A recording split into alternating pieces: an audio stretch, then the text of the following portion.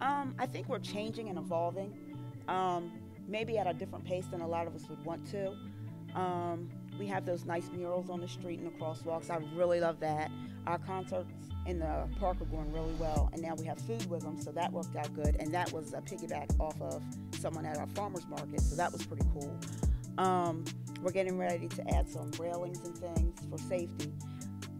We're good, we're good. We're like perfect right now. What's up, Sussex? Welcome to another episode of I Am Sussex. My guest today is the one and only Threasa Brittingham, also known as Mama Milton. How you doing today? I am wonderful today. Thank you for being here. Thank you for having me. I want to start off with the long list of accolades first, right? Okay. Miss Threasa, as many of you know, she was awarded the Citizen of the Year from the town of Milton. She was the Grand Marshal for the Milton St. Patrick's Day Parade. She runs the Giving Shelter, right? The Giving Cellar. The Yes. Giving Cellar in Milton, Delaware. The famous page, Simply Milton. She runs the Milton Farmers Market. Miss 684 Milton herself. And she's also a Jefferson Award recipient. Yes. Actually, let's start there. Okay. Talk to us about the Jefferson Award. So one of my friends nominated me, and she came to me. She said, let's just do a big, everybody bring stuff, an event. And I was like, sure, why not? WBOC popped up. I won the award. We did a big thing in Wilmington a few months later. It was pretty cool. It was nice being in a room full of people that have done so much. Yes. And why Milton, man? Because you've lived in Milton all your life. You could have been anywhere. I could have. You could have moved anywhere. Why you chose to stay in Milton? I love it. I love my town. You do? I do. I love my town. And as I got older, my parents got older. And, you don't want to leave your older parents. So the love of the town and the love of my family. And why get so involved in the community? It just kind of happened. And honestly, it's just what God told me to do. Understood. And I know that during the pandemic, you played a big role in supporting the community. I did. Talk to us about that. The food, the giveaways. Well, my biggest thing that I did during the pandemic was for graduation. We had grad fairs for anybody in Milton that graduated from anything, preschool, college, kindergarten, whatever. And different people would say, hey, I'll take care of so-and-so. And they delivered baskets, of things that, candy, school supplies, whatever, to the different kids in the town that had graduated. And the cellar, where did that come from? Well, I've always been the person that could be the one if you needed a bed. They call me, hey, can you find me a bed? And I usually can. My Milton people are good to me. So one day a lady moved here, and she's like, I have all this stuff. And they told me you were the person to give it to. And I said, okay, sure, except it was really all this stuff. It wasn't just a few things. So I took it downstairs, put it on a couple shelves, because I have a huge basement, and half of it, more than half, was my grandkids' playroom. They have a little corner now where it's grown so much. So that's where the Giving Cellar came from. Just that And one. how many people visit Oh, the my Giving Cellar goodness. on a weekly basis? On a weekly basis, I can have between 30 and 50. Wow. Yeah. Wow. And I'm not open that much anymore because I have different obligations over That's the right. summer. So there's a need out there. The farmers market, man, you do so many things. Why the farmers market? So I'm on the board of the Cape Community Fund, and we help people in our Cape community. And the Ladies Auxiliary, they wanted to step away, and they offered it to us. And I'm the one that lives in Milton on the board. So that became my baby. Yeah, so last week, you guys, it was packed out there. It was, but wait till this week. No way. Yes, I have 22 vendors this Stop week. playing. Yes. Yep. 22. Now, are there any special things happening in Milton that you want to share with the world? I think we're changing and evolving, maybe at a different pace than a lot of us would want to. Yeah.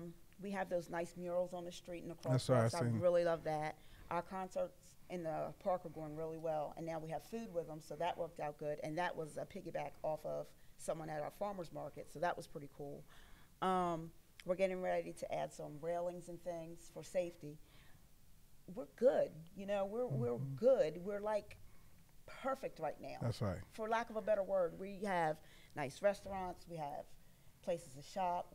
We're doing it. That's we're right. okay. We're still a good small town feel. Yeah. Haven't jumped into that Lewis thing yet. And one of the things that I love most about you is also with your page, Simply Milton. When I want to find something out about what's happening in town, that's where I go. Are you amazed by how it's grown and the support and the love? And also, there's no negativity in that page neither. Lots of respect. Yeah, exactly. Lots of respect. And that's why I started it, because we don't have to talk to each other like that. That's we right. don't. We can all have an opinion. It can be different. And we don't have to talk to one another like that. That's right. And literally that is why I started it, because there was so much on the other pages. And the way it's grown, I am shocked. I probably have to tell some people to calm down 2 or 3 times a year. And it's usually somebody I know, and they're usually like, okay, I'm sorry, But it just flows. It literally just flows. It's their page, Milton's page, and they can do it what they want. They can advertise if they're a business. They can congratulate somebody. I don't care. It's for us.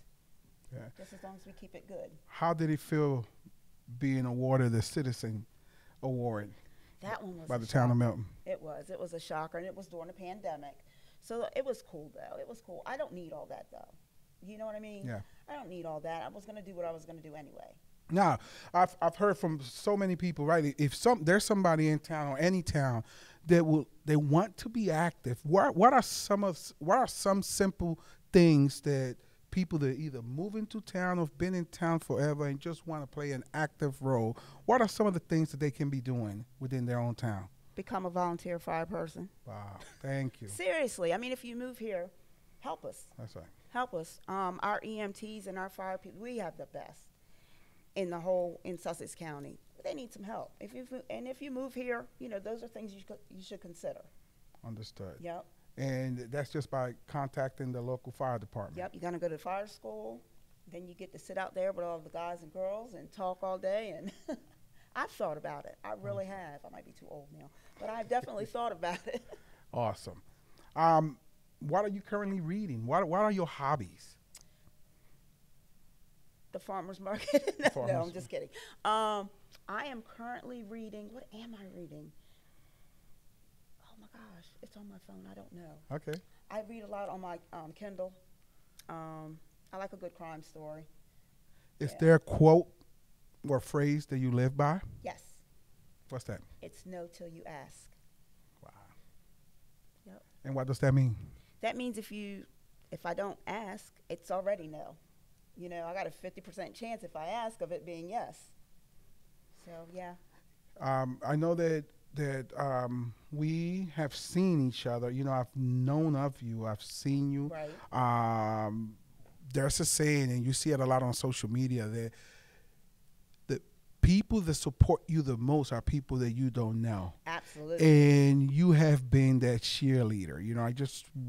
I want to say that from the bottom of my heart. Like, since day one, you've always given me them nuggets, and it's all been through social media. Sometimes you build this, that when we saw each other, I was like I've known this lady all my life. And in reality, it was a relationship that was born through social media, man. And it just means so much. So thank you for that. And I know there are others that feel the same way. Yeah. But it's funny you should say that, because 96% of what I do is social media. So I'm always scared my Facebook's going to crash. But do you know, over the winter, I got Amazon packages from Florida, Ohio, Oregon, sending me towels, blankets for my giving cellar. Wow. I don't know these people, and they're just like, hey, I heard what you were doing. Somebody went to Virginia, packed up a house, and brought me all the stuff. Wow. Yeah. Social media. So if someone wants to get a hold of you for the Giving Cellar, how can they do that? I have a page on Facebook. And what is it? It's called The Giving Cellar. The Giving Cellar. Yes, and my address is on there. Understood. I prefer to be inboxed on there. Yes. Trying to keep my personal page and my business separate. Understood. And I answer every day. So through the Giving Cellar. The Giving Cellar. And now, how do people who can participate, who can benefit from the Giving Cellar? My main target groups are people fleeing domestic violence, people in recovery, veterans. But I mean, let's be honest, people are just cash poor right now. That's right. They are. And if you can't make two ends meet, come on. It's nice to know that you have clean sheets to sleep on, towels to wash your kids in at night, you know. Any requirements? Just have a need. Wow. You're not going to come fill out a whole bunch of paperwork. I find that to be a little bit intimidating and embarrassing. You know, if you need it, come. That's right. I appreciate everything you represent, Ms. Threasa. Seriously, thank you so much for coming on here. Please, if there's anything that myself or others can do for you, let us know. Thank you. Thank you. I appreciate that. Until next time. Thanks for watching Your Sweet Sussex. And for more episodes, go to 𝑖amsussex.com.